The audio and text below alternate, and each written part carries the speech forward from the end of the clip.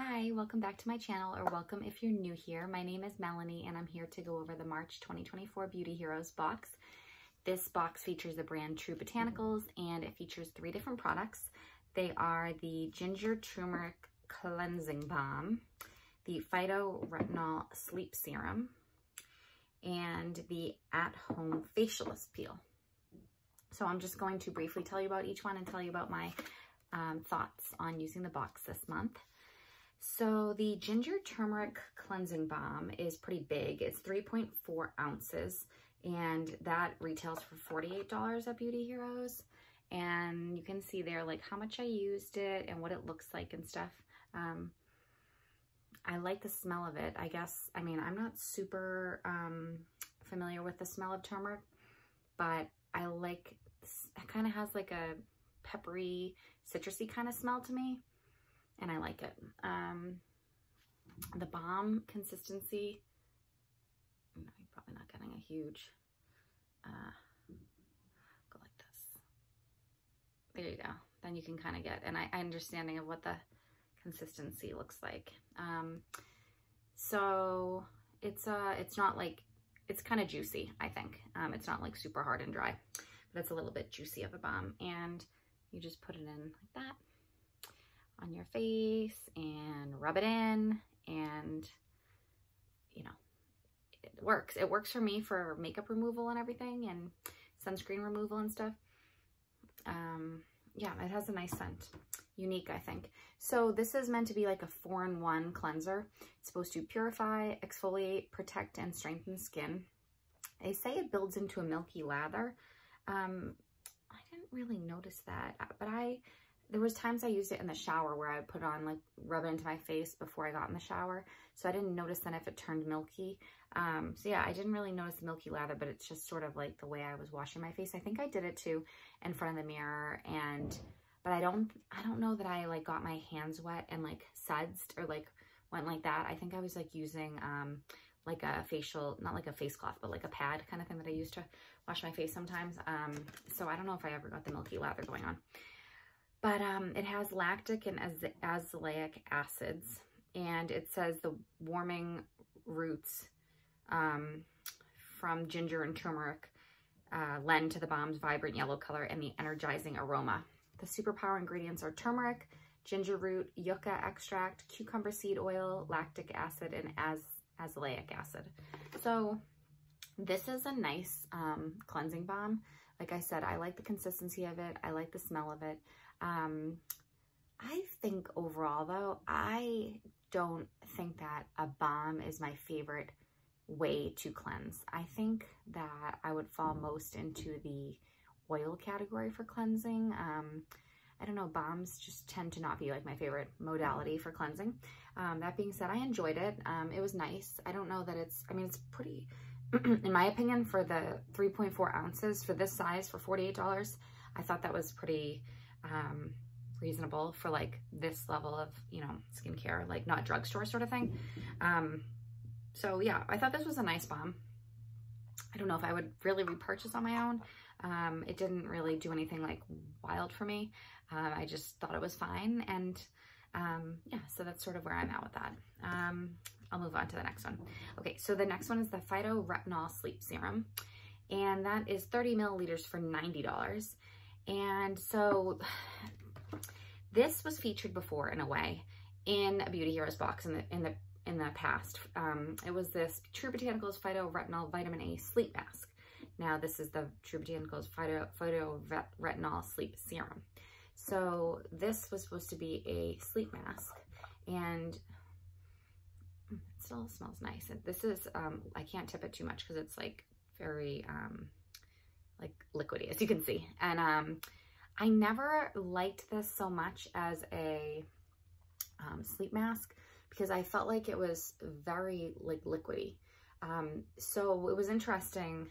Like I've had this for like a year, and as you can see, it's still pretty full. I do plan to use it, but you know, my story with products and stuff. I have a lot of them, so I'm doing my best to use things. But I just never really, like, it was just so runny, I thought. So it just has not been like a favorite. I prefer like a more like decadent kind of cream or something if I'm going to use one of those instead of maybe an oil. So the interesting thing about this is they took what was the sleep mask and they added a special peptillum, which is a novel biopeptide sourced from upcycled cranberry pulp that ups the ante on traditional retinol. So they took this formula and then I don't know if they changed much of it, but they added in this new ingredient and now it's in the form of the sleep serum. And I like it. This is what it looks like. As you can see, and this is definitely a lot more solid. Like, sorry, I put it on a weird spot. It is not runny. It smells different. Both have nice scents. I think the sleep mask was a little bit more gentle and this is a bit more scented, like strongly scented, but I like it and it just absorbs right in. So it's fine for sleep. You know, it's like a nice serum. I like it better as a serum than I did as the mask. It's said to be a smarter way to retinol. Peptillum is clinically proven to work 2 times harder and better than other forms of retinol, addressing wrinkle reduction, firmness and cushion, brightness, texture, and tone, delivering dramatic results in half the time, sans skin sensitizing side effects that you may get from traditional retinol, which I've never used. So I always think it's interesting when there's like a environmental ingredient or like a clean ingredient, or I should say a natural ingredient that is supposed to be more effective than retinol. It's hard for me to believe, but that's what they're saying here. They're saying it's proven to work 2 times harder and better than other forms of retinol, which is interesting. In that case, why would anyone use retinol? Wouldn't they all use this new ingredient, peptillum? So it says that this is the world's first skincare product formulated with peptillum. The sleep serum also features the superpower ingredients that the original mask was known for. And they kind of talk about some of them. Primrose.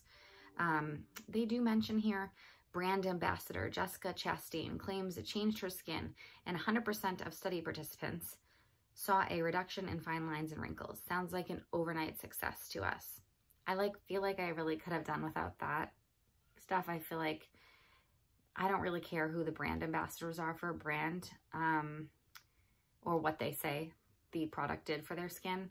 And then this study that they reference, it says the results based on 30 participants using 3D image analysis reviewed by an expert technician and compared to baseline readings. So that's interesting. I think it would be interesting to like read more about it. I thought it would be cool to like get some information through email from Beauty Heroes about these studies and like maybe like pictures from it or more information, because they give information throughout the month that the products are featured. And I like getting those things like that, like little dabbles of them throughout the month, because it keeps me engaged with the products. And that would have been pretty cool to like get some more information about these studies and like what people saw. I think it might intrigue me more. Okay, regarding the serum, like I said, I like it more in this form, much better than this form. It also almost makes me, not that one, it makes me want to take this sleep mask and like pour it into a serum jar and see if I would like it better as like a liquid serum, kind of like how they've changed it. So maybe that's something I'll do in the future. If I get like the right kind of pump, you know, like if I got the right kind of bottle that was empty, maybe when I have to keep an eye when I finish my last like serums or something, maybe I could decant it and see if it like seemed better that way. Yeah, so I like this serum. Trying to think what kind of base this serum is. Like it's not oil. I'm not exactly sure what kind of base it is. But I like it. I like the smell of it. Yeah, I think it's nice. I don't know. I don't think I see myself spending $90 for it. But yeah, it's a good serum. That's kind of how I feel about it. And lastly, we have the at-home facialist peel, which is 30 milliliters for $65. Looks like that. Ooh, I almost put my nose right in there. I like the smell of this. It's kind of subtle. It's like a subtle smell. This is saying get fresh out of a facial skin with this product, the at-home facialist peel, a professional grade treatment featuring 4 different acids, AHA, BHA, PHA, and THX, that exfoliate the skin to reveal a brighter, clearer, glass-like glow. And it's a 27% acid blend. And then it has other products that are helping you, moisturize, like aloe leaf juice, rosemary, Illipi butters, which help soothe and nourish the skin, provide additional protection from redness and irritation. And then they go into something about some of the participants of the study saying that their skin texture was smooth, felt nourished, more hydrated. Some of the same number saw a highly significant improvement in fine lines and wrinkles after just one use. And it says an impressive 100% of participants said their skin was instantly brighter, more clear, and radiant. Instant gratification guaranteed. So this seems like a very results driven brand that really prides themselves in results. And, you know, I do appreciate that they did studies, but I guess I wouldn't say I'm like super impressed by that stuff. It just seems like a lot with like the studies of 30 people, the brand ambassador, overnight success with the sleep serum, fresh out of a facial, instant gratification. There's just like all that kind of stuff isn't really super appealing to me. I just sort of like love using products and feeling them and smelling them and experiencing them. And I'm, as you've probably learned, like a lot less focused on results. I mean, you know, I want my skin to not get wrinkly and be nice and everything, but I also know that I'm going to age and I am getting wrinkles or fine lines, and it's going to happen more. And I think it's going to continue to be harder the more I see them, because I am seeing them more. I'm 39 now, so I think that's happening more. But I guess I'm trying to embrace aging, because I do think it's a gift to age. So we'll see if I always feel that way. I mean, I know it's hard to get wrinkles and stuff, like, and I'm probably like only very minimally there, so I'm sure it's going to get harder as time goes on to be so accepting of it, you know. The at-home facialist peel, I liked this. It's, like I said, it smells good. It's like a nice consistency, like a gel-like consistency. I did feel tingling as I moved around. It wasn't like a, like, I feel like that Lilafox Acid Glow, it like burns sort of. Like, I still use it sometimes, like once or twice a month or every other week, because I'm desperately trying to finish it because it's like 2.5 years old at this point. That one like stings my skin. This like was a little bit acidic, like, I don't want to say like sizzly, but like I felt it like zinging a bit, but like it didn't zing or like burn or like hurt my skin the whole 10 minutes it was on. It was more like as I applied it, it was like, you felt like it was active, but not the whole time it was on. I only used it a few times, so I don't have a long history with it, along with like all these products.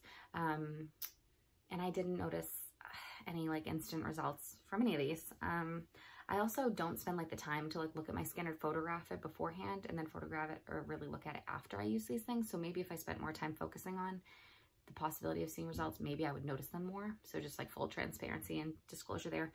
I barely ever, if you follow me, like have any results stuff that I've noticed. So that makes me pretty boring. Sorry. So as for the box, I enjoyed using the products, but I wasn't like in love with any of them. I've kind of felt that way about True Botanicals all along. I haven't really loved any of their products. I did like the vitamin A capsules that came like a year ago or whatever the last True Botanicals box was before this. I did finish all those and I like those. I don't know if I'd purchase them again, but I did enjoy them. But otherwise, I've been a little bit underwhelmed with True Botanicals. So yeah, I would love to chat with you in the comments below about your thoughts on this box and True Botanicals in general, or any of these products. Please give the video a thumbs up if you enjoyed it, found it helpful, and click the subscribe button so you'll be alerted when the next video comes out. Thank you for watching. Bye.